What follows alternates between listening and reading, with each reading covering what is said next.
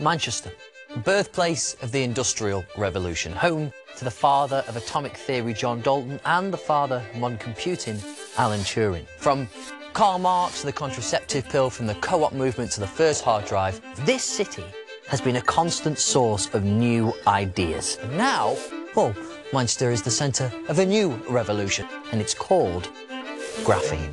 And it was isolated here in the physics department at the University of Manchester. It's so extraordinary that in 2010 the scientists who made it were awarded the Nobel Prize for physics. These geniuses did what no one had done before and isolated graphene, creating the first ever man-made material in 2 dimensions. Graphene has almost limitless potential. It's so light and so thin, but it's strong and it's dynamic. The visions, the predictions of sci-fi writers and tech gurus are finally within our grasp. It is a carbon sheet, 1 atom thick, but 200 times stronger than steel. It's the lightest, most conductive man-made material on Earth.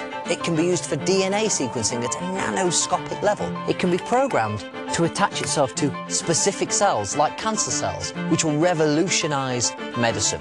It's almost completely impermeable and could be fundamental to the storage and transport of fuels of the future. It stretches, it twists, it rolls to create bendable devices, not just touchscreens, but flexible, transparent components. Graphene devices will be able to carry electricity more efficiently.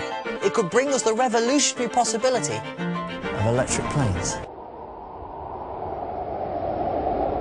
In just a few years, we could all be wearing graphene-laced smart clothing. We could be writing, painting electrically conductive reactive inks. The list is endless. And it is all because of graphene.